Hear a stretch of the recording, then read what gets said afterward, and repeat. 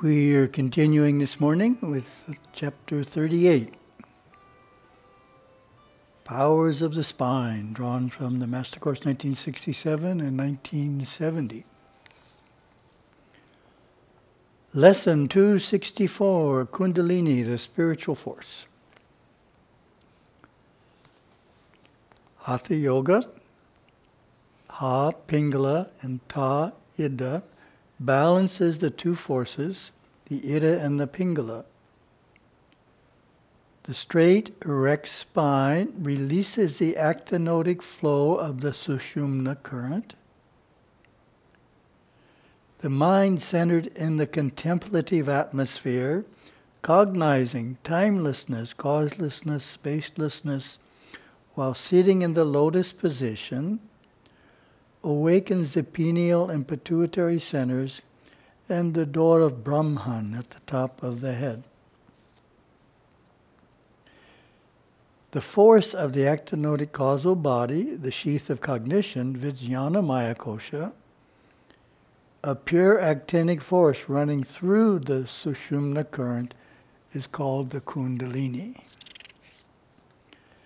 As this Kundalini force becomes activated, the sushumṇā power begins to grow, or the actinodic causal body begins to grow, and the higher chakras of cognition and universal love begin to spin faster.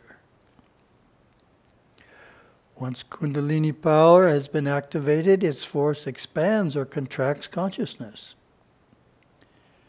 As man's consciousness expands into actinic spheres, more Kundalini power is used. This power is lessened as his consciousness emerges into the limited fields of the odic world. Often known as the serpent power, the Kundalini is coiled at the base of the spine in the instinctive man who resides mostly in the force fields of memory and fear.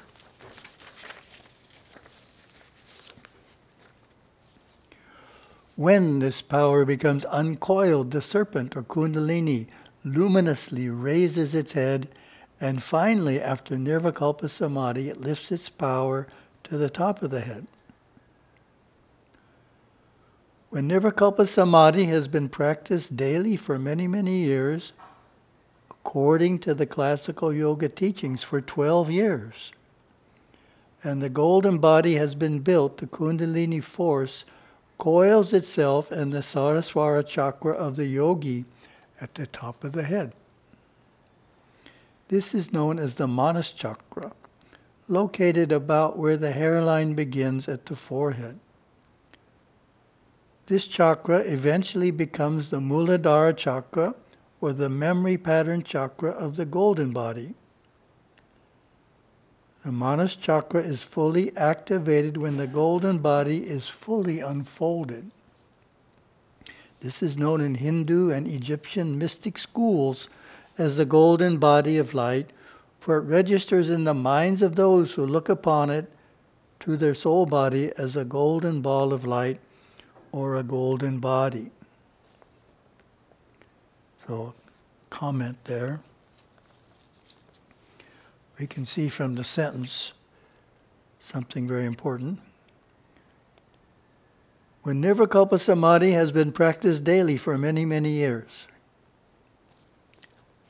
So the popular concept is you only need to achieve Nirvikalpa Samadhi once, right? Then you're self-realized. And that's all you need to do. So Gurudev is pointing out that's the end of one practice, but it's the beginning of a whole new type of practice. So you're supposed to learn how to achieve Nirvikalpa Samadhi daily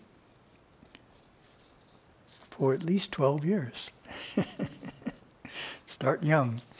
Start young. When the Kundalini rises into the realms of pure actinicity, the pineal gland and the pituitary center are activated. When these two centers are activated simultaneously, the forces of both of them merge, bringing man into Nirvikalpa Samadhi. Therefore, the aggressive odic force merges with the passive odic force in perfect balance, and the actinodic power of the sushumṇā current comes into perfect balance, poised with the kundalini force. The yoga adept finds himself on the brink of the absolute, cognizing that which he cannot explain, knowing there is something beyond which the mind does not know, conceiving that which cannot be conceived, because form, which is mind, cannot conceive formlessness. Then the yogi touches into the self and becomes a knower of the self, merges with Śiva. When the ha-piṅgalā and sushumṇā forces merge and reside in perfect balance, the third eye awakens. When the pituitary, pineal glands and the sushumṇā force are in perfect balance, man is able to perceive consciously into other worlds of the mind. The golden body, as it begins to grow after the renunciate or sannyasin attains nirvikalpa samadhi, is built by man's service to his fellow man.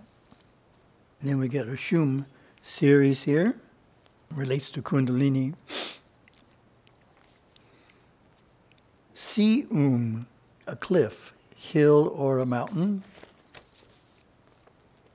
Si ascending, climbing, moving upward. Si sensing the Kundalini energy rising in the center of the spine. Kundalini ascending through all of the 7 kamshuma-linga. The Kundalini force moving upward into the head. Lifting the Kundalini force from the feet to the top of the head. So, very profound series there. Lesson 266, the way after realization. When a yoga guru brings others from darkness into light and from light into self-realization, he is also strengthening his own golden body. When a Satguru makes it easy for his sannyasins to remain in the practice of self-realization, encouraging them and demanding of them the practice of nirvikalpa samadhi, he helps them hold their forces in check through the power of his golden body. After nirvikalpa samadhi, the sannyasin has a choice: to serve mankind or to wait for mankind to unfold into the consciousness that he has attained. This is called being a bodhisattva or upadesha, one who serves, or an arahat or nirvani, one who waits. The golden body begins to grow through service and by bringing others into enlightenment as a bodhisattva, or through the constant practice of nirvikalpa samadhi, while living a strictly secluded life as an arahat, only mixing with those of his own level of realization.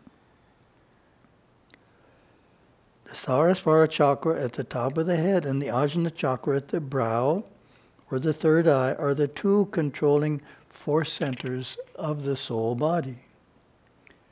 These force centers become the 2 lowest chakras of the yoga master's new golden body, Swarna Sharira, as this body begins to build after his first nirvikalpa samadhi.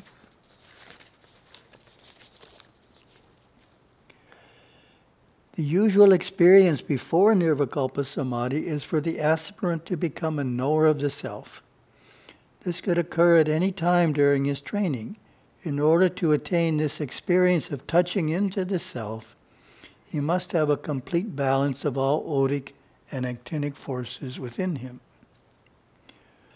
A noted change in his life pattern often occurs after he becomes a knower of the self, for the soul body has become released into orbit, and he has then a sub-superconscious control of this body. In other words, the odic force Thai has been released. This body has quickly matured. Then, if practicing contemplation as prescribed by his Satguru, and finally working out the various karmic binds or holds in the lower odic force field with the help of the Guru, he attains complete self-realization or nirvikalpa samadhi. Then the golden body, Swarna Sharira, is born through the merging of the forces of the pituitary and pineal gland, setting the Sarasvara into a constant spinning motion. This constant spinning motion generates the force which propels the yoga adept back into nirvikalpa samadhi. Each time he goes into nirvikalpa samadhi, he intensifies a little the spinning movement of this chakra, unfolding it a little more, and as this occurs, the golden body begins to build.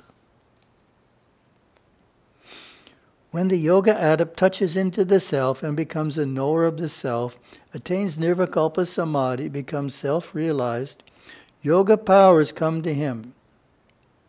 These yoga powers are often renounced depending upon the rule of the order to which he belongs, whether it be a teaching order or an order of hermits. According to the need, a power is developed. The powers that a yogi can use are as many as the petals within the Sarasvara chakra. They are 1,008. These powers are conceived through the nadis, small elastic-like psychic nerve currents extending out and into and through the aura of the body. The nadis work in conjunction with the chakras and with the major currents of the body, ṭha-iḍā, piṅgalā, and sushumṇā. Realizing Parashiva gives you great power, but to use that power very sparingly, or not at all, is the greater thing to do. Because the power itself works of its own accord. If you have powers, siddhis that are unfolded, it is best not to consciously use them. You can demonstrate to yourself to be sure you have them, but these siddhis are all connected with devonic forces that will work totally for righteousness without your demonstrating them. This is why no one wants to come up against a rishi. Similarly, a good king does not use his power. He makes everything flourish without appearing to be powerful.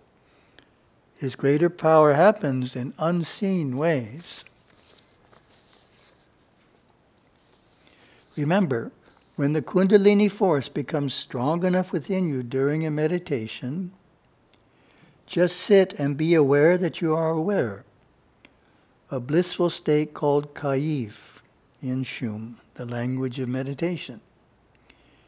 You will feel very positive and experience yourself as a great big ball of energy. When that energy begins to wane, try to absorb it into every cell of your external body. Then continue your meditation exactly where you left off. In this way, you will build a strong, disciplined nerve system and subconscious mind. This will lead you naturally on to the next inner plateau, then to the next and the next. Never allow yourself to be complacent in your spiritual attainments. Always continue to strive. Even rishis, swamis, and yogis who have totally realized Parashiva continue to work on themselves from within themselves. They don't let down, because if they did, it would be many years before they had the next experience of the timelessness, formlessness, spacelessness of the unspeakable Parashiva experience. The message, therefore, is, at the beginning of meditation and at the end, keep striving. Don't turn back, but proceed with confidence. Then we get related Shum series, English language.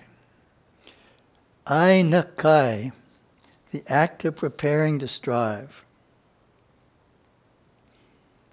Ai nakai, meditation, striving. Sushumṇā has two parts, the striving to accomplish or doing at it, and the easy flow. Easy flow is na. This portrait names the striving, the seeing of someone or oneself striving in sushumṇā. Ba-i-I nakai. This is interesting. The merging of the elemental forces of nature into sushumṇā. This portrait names this opening and merging and awareness of this power, but not the use of it. Nikashum is a practice that names the point when the forces begin to withdraw into sushumṇā. When one becomes conscious in sushumṇā, he breaks from the third dimension. The point at which the breaking loose takes place and the energies begin flowing inward is what this portrait names. Sushumṇā absorbs all of the emotion of the third dimension like a sponge. Ni'imf then can be released from congested or habitual areas through the power of Ba-i-I nakai. Thank you very much. A very deep lesson for sure.